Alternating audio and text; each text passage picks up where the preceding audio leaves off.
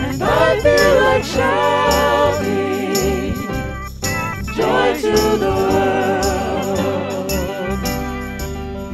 Be near me, Lord Jesus, I ask thee to stay close by me forever and love me, I pray. Bless all the dear children in thy tender care, and fit us for heaven to live with thee there. It's Christmas, the angels are singing, and I know the reason, the Savior is born. It's Christmas, the bells are ringing, and I feel like shouting, joy to the world. Go tell it on the mountain, over the hills and everywhere. Go tell it on the mountain that Jesus Christ is born.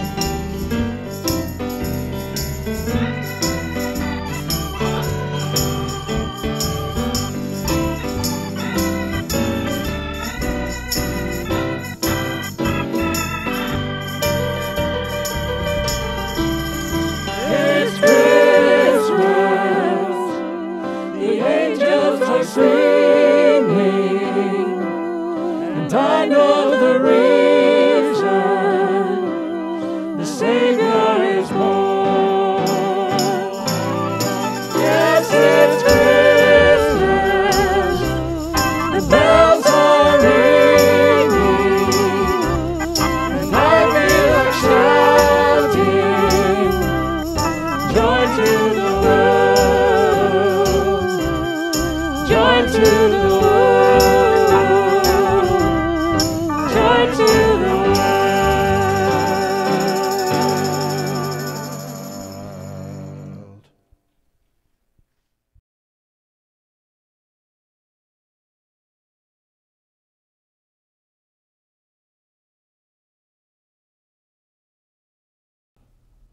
Of the Father's love begotten, ere the worlds began to be, He is Alpha and Omega, He the source, the ending, He. Of the worlds that are, that have been, and that future ye shall see, evermore and evermore.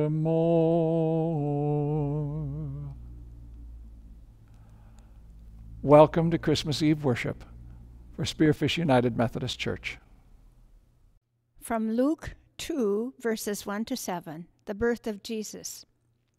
In those days, Caesar Augustus issued a decree that a census would be taken in the entire Roman world. This was the first census that took place while Quirinius was governor of Syria, and everyone went to his own hometown to register. So Joseph also went up from the town of Nazareth in Galilee to Judea, to Bethlehem, the town of David, because he belonged to the house and line of David. He went there to register with Mary, who was pledged to be married to him and was expecting a child. While they were there, the time came for the baby to be born, and she gave birth to her firstborn, a son. She wrapped him in cloths and placed him in a manger, because there was no room for them at the inn. The reading is from Jeremiah 33, verses 14 through 16. The days are coming, declares the Lord, when I will fulfill the good promise I made to the people of Israel and Judah. In those days and at that time, I will make it righteous branch sprout from David's line. He will do what is just and right in the land. In those days, Judah will be saved, and Jerusalem will live in safety. This is the name by which it will be called, the Lord our righteous Savior. Today we light the candle of expectation and hope. May it remind each and every one of us of God's great promise to us. He is our hope, He is our Redeemer, He is our Savior.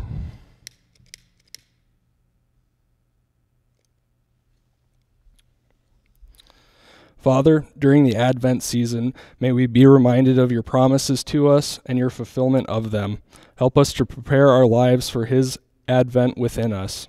In the precious name of Jesus we pray. Amen.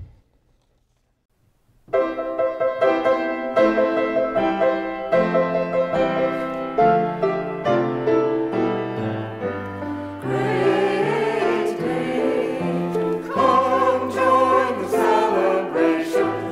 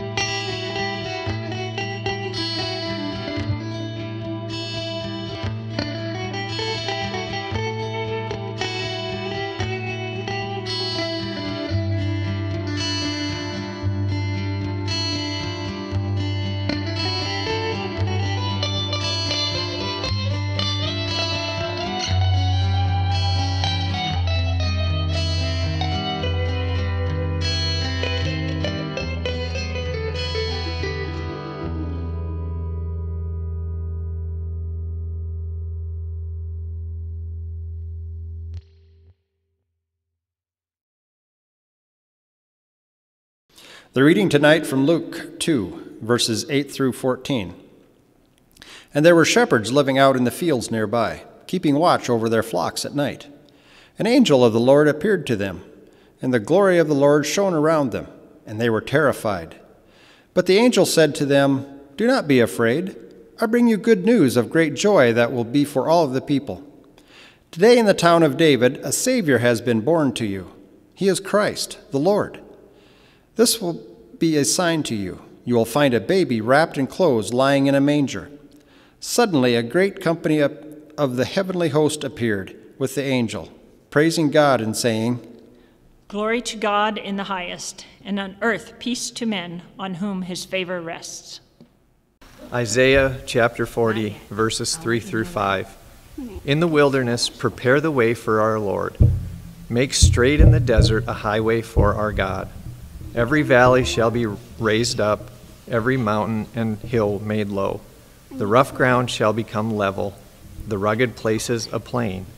And the glory of the Lord will be revealed, and all people will see it together, for the mouth of the Lord has spoken.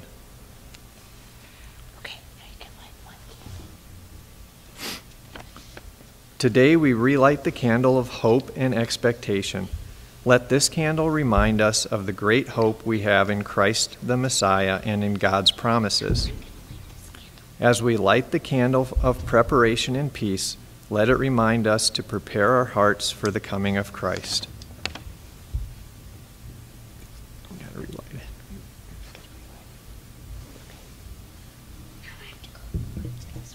Push it up. Push it up. There you go.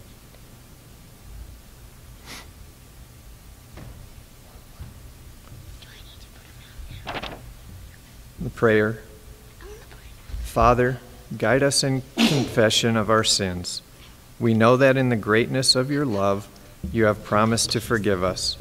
Cleanse us as we prepare our lives for the coming of Jesus again. This we ask in his name. Amen.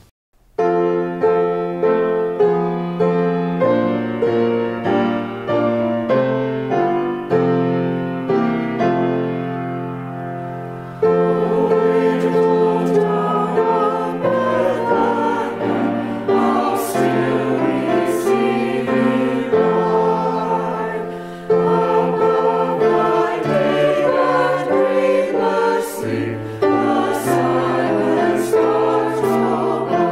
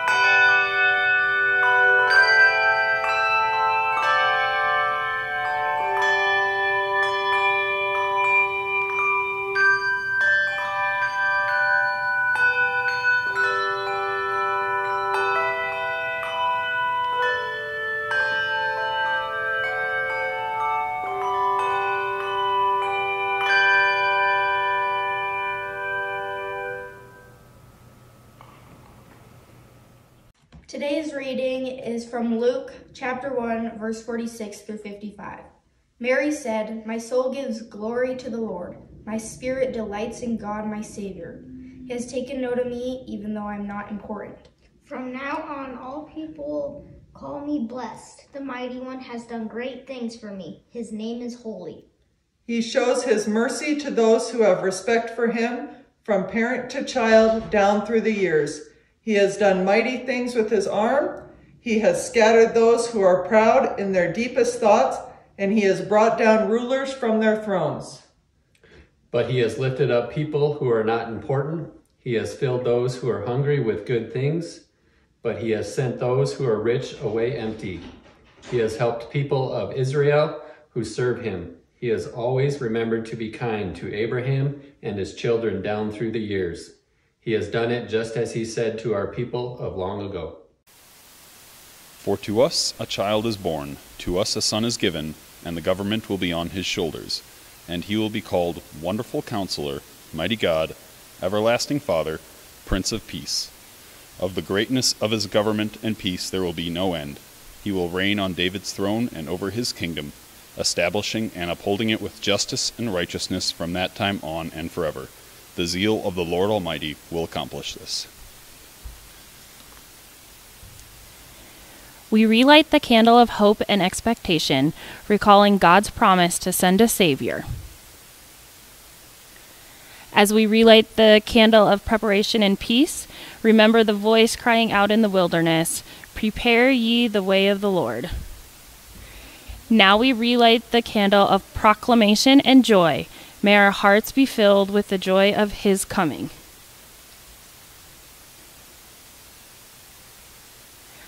Father, we are filled with joy because we have hope and peace that you have sent your Son for all that believe. Help us to be the voices that proclaim grace and truth. In Christ's name we pray. Amen.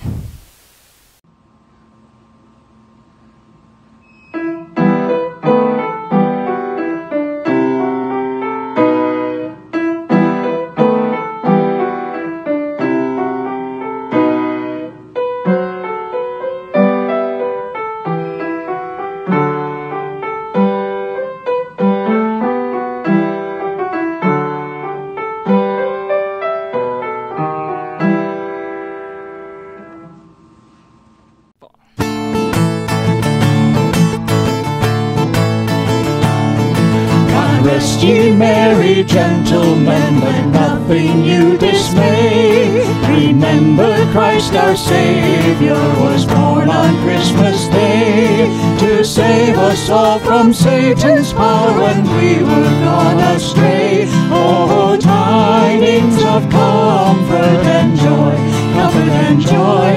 Oh, tidings of comfort and joy.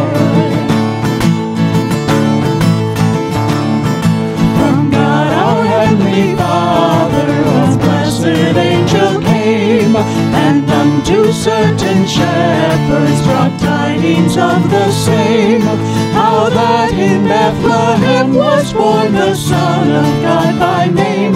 Oh, tidings of comfort and joy, comfort and joy. Oh, tidings of comfort and joy.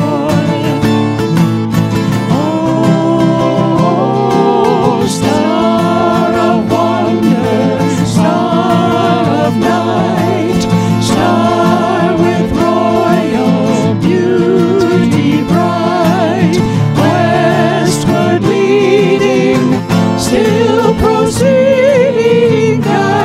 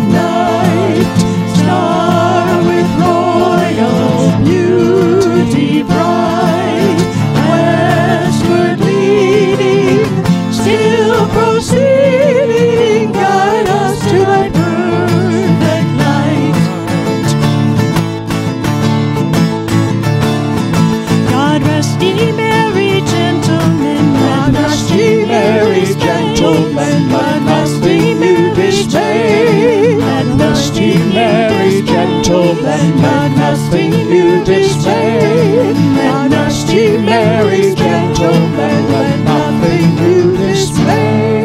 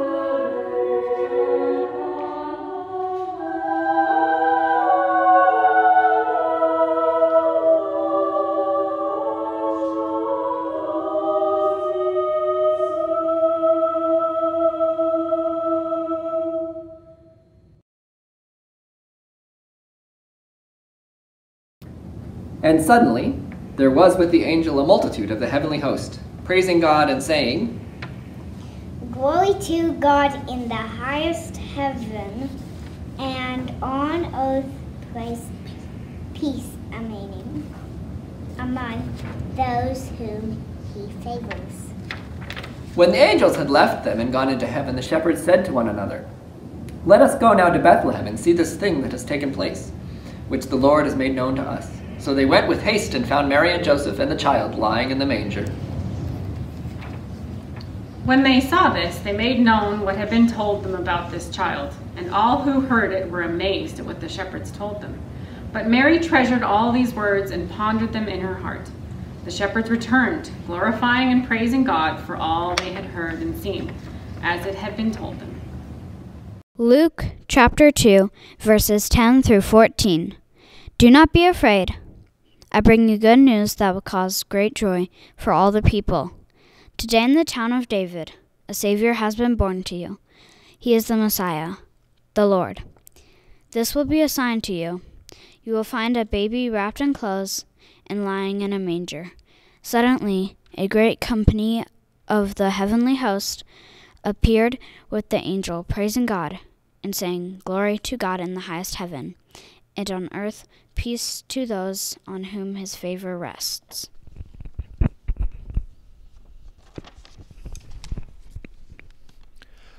Today we relight the candles of expectation and hope, recalling God's promise. The candle of preparation, remembering the voice crying in the wilderness, urging the people to prepare the way of the coming Lord, and the candle of proclamation, reminding us of the joy found in Him. Now we light the candle of revelation and peace. We celebrate the announcement of the coming King and the greatness of God's love revealed through the Christ child.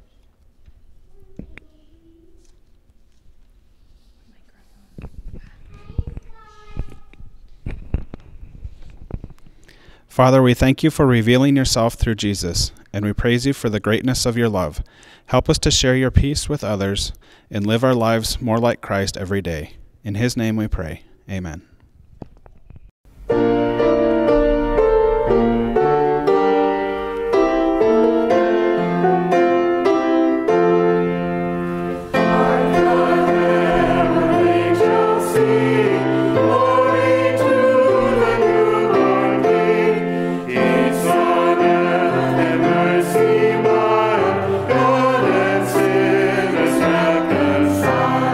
Joyful, holy, gracious.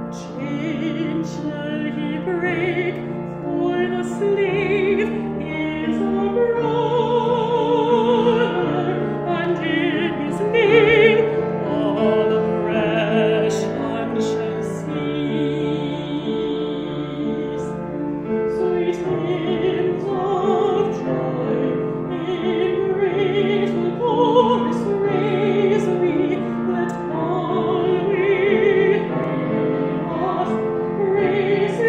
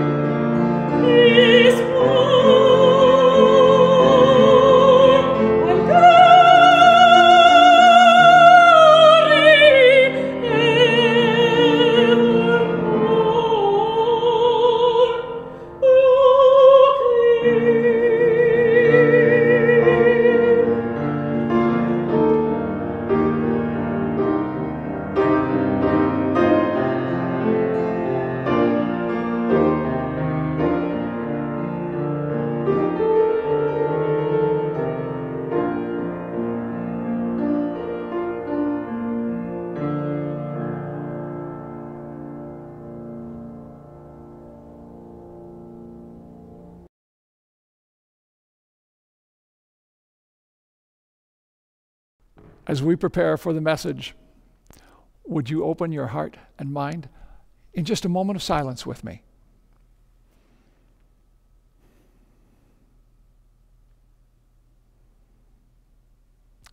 Amen.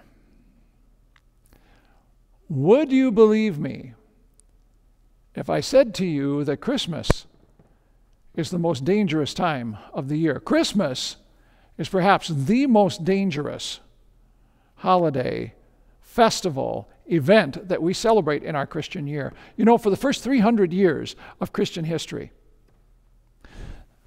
we didn't celebrate Christmas. We celebrated Easter, the power of the resurrection. That was the most dangerous. That was the most life-filled. That was the most amazing moment in our year, and still is. But then, as Christianity became more mainstream, there was another element of Christianity that entered in that said, no, we need to recognize Christ came to earth in the first place. I'm going to tell you that this is dangerous for two reasons.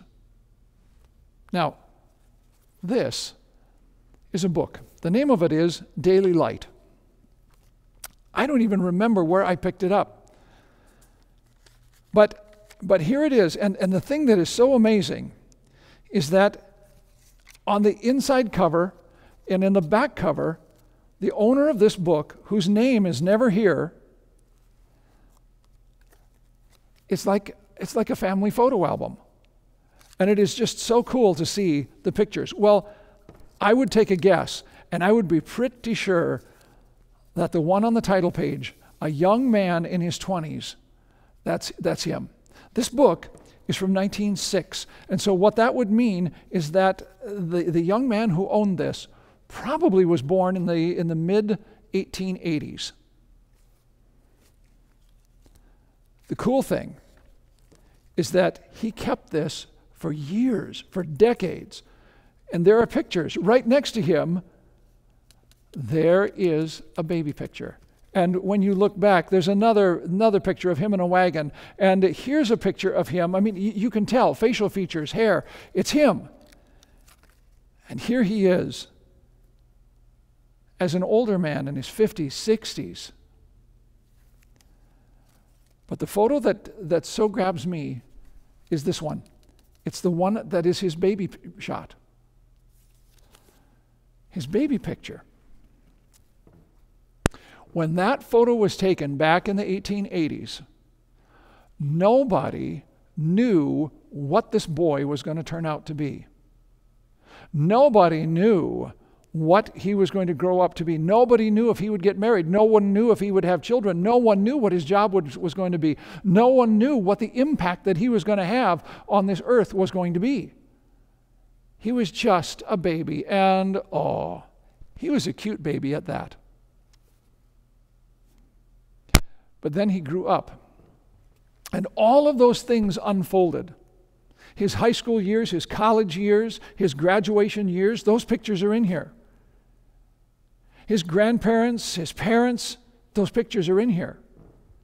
His wife, I'm just positive that those pictures are in here. It is so amazing to see this, and his life unfolded. We have that same thing that has been given to us tonight. And on Christmas, although we don't have the photograph, we have the image. We have the image of this baby born in a manger. This is incredibly dangerous.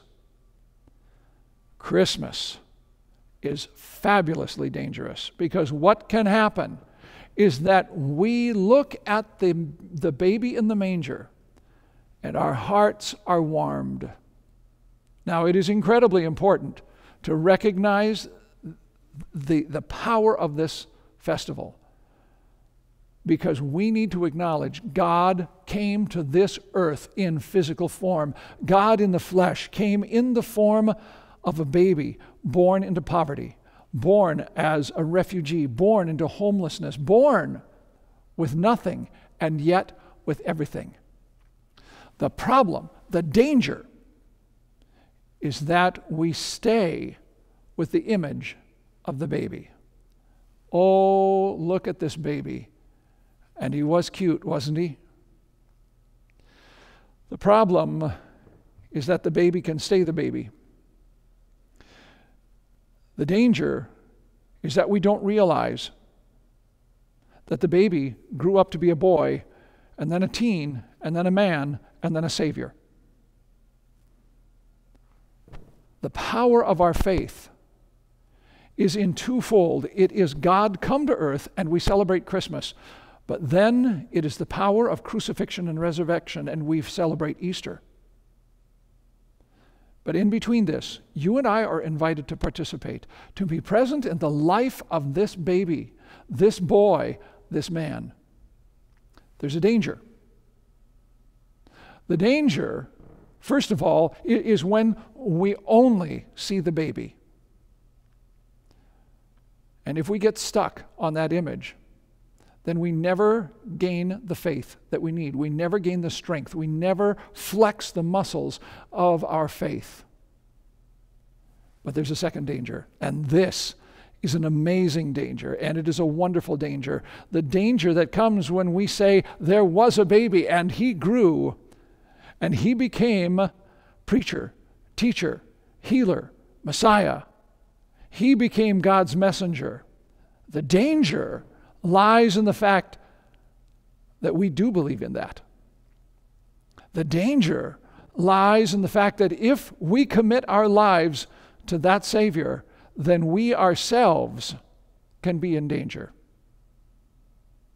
If we live the way Jesus lived, if we practice what Jesus practiced, if we speak what Jesus spoke, if we act what Jesus acted, if we do what Jesus did, there is a danger in that. And oh my gosh, it is the most amazing and wonderful danger. May it be, my friends, as we celebrate the coming of the Christ child, that you remember the growth and the maturity of a Savior now living in us. May it be. In Jesus' name, amen.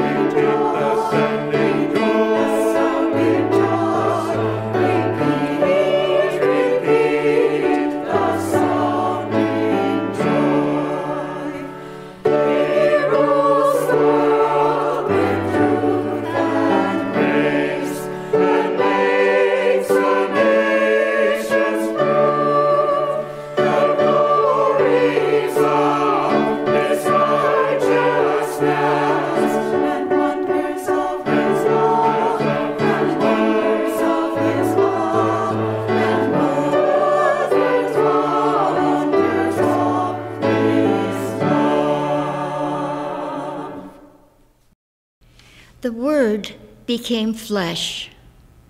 John 1, 1 through 5 and 14. In the beginning was the Word, and the Word was with God, and the Word was God. He was with God in the beginning. Through him, all things were made. Without him, nothing was made that has been made. In him was life, and that life was the light of men. The light that shines in the darkness. But the darkness has not understood it. The Word became flesh and made his dwelling among us. We have seen his glory,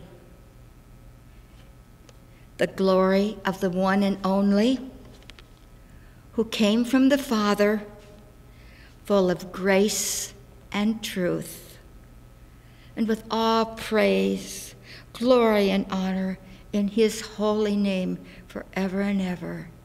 Amen. In those days, Caesar Augustus issued a decree that a census should be taken of the entire Roman world. This was the first census that took place while Quirinius was governor of Syria, and everyone went to their own town to register. So Joseph also went up from the town of Nazareth in Galilee to Judea, to Bethlehem, the town of David, because he belonged to the house and line of David. He went there to register with Mary, who was pledged to be married to him and was expecting a child. While they were there, the time came for the baby to be born, and she gave birth to her firstborn, a son. She wrapped him in cloths and placed him in a manger because there was no guest room available for them. And there were shepherds living out in the fields nearby, keeping watch over their flocks at night. An angel of the Lord appeared to them, and the glory of the Lord shone around them, and they were terrified. But the angel said to them, "Do not be afraid. I bring you good news that will cause great joy for all the people. Today in the town of David a Savior has been born to you. He is the Messiah, the Lord. This will be a sign to you. You will find a baby wrapped in cloths and lying in a manger." Suddenly a great company of the heavenly host appeared with the angel, praising God and saying, "Glory to God in the highest heaven, and on earth peace to those on whom his favor rests." When the angels had left them and gone into heaven, the shepherds said to one another, "Let's go to Bethlehem and see this thing that has happened, which the Lord has told us about." So they hurried off and found Mary and Joseph and the baby who was lying in the manger. When they had seen him, they spread the word concerning what had been told them about this child, and all who heard it were amazed at what the shepherds said to them. But Mary treasured up all these things and pondered them in her heart. The shepherds returned, glorifying and praising God for all the things they had heard and seen, which were just as they had been told. On this most holy day, we light all 4 candles in the Advent wreath, and we're reminded of the expectation, preparation, proclamation, and revelation of his coming. And now we light the center candle, the Christ candle, and we rejoice that the promise of God has been fulfilled in the coming of the baby born in a manger. Let us pray. Gracious and mighty God. Oops, I messed up.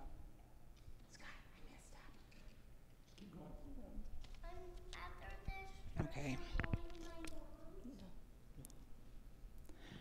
Gracious and mighty King, we celebrate your goodness to us as we join the triumph and joy of Christmas. As your love has been revealed in all of its fullness, we pray that love may abound in our hearts during this special day. Grant us the Spirit of Christ that we may live in the fullness of his character every day. In his name we pray. Amen. I want to invite you to light your candle. The power of that one light that shatters the darkness. The power of those words in John that says that the light has come into the world and the world has not put it out. This is amazing. One light shatters the darkness.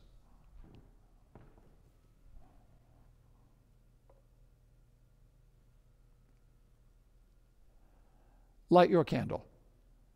Join me.